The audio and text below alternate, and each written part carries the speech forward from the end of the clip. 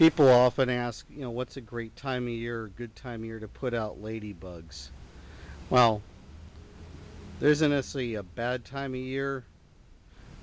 There are bad temperature periods, and certainly July through August, early September, when your temperatures are above the mid 90 degrees into the hundreds, not an ideal time to use ladybugs.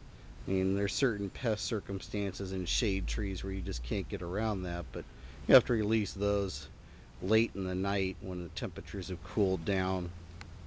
The best time to release ladybugs typically is in the fall when temperatures are below the mid 90s into the 80s or even 70s, and then through the late spring. Again, you're trying to prevent releases during periods of high heat, the mid 90s and above. So, I've recently harvested some ladybugs and cleaned them and or emptied out my bags of some of the older ones, and I've put them out back here in my new little nursery area. And it is little.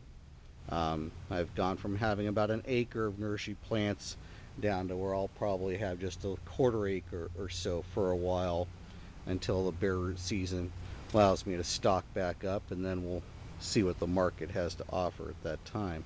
In any event, ladybugs is what we do the most of, and we've got some guys busily working on cleaning this Miwa kumquat right here.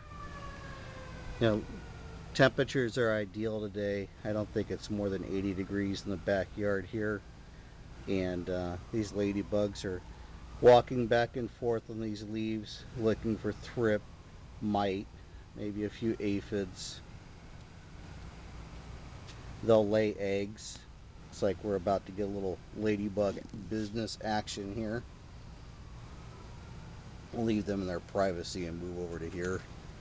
Again, they're going to walk around, look for things to eat, mate, lay eggs, and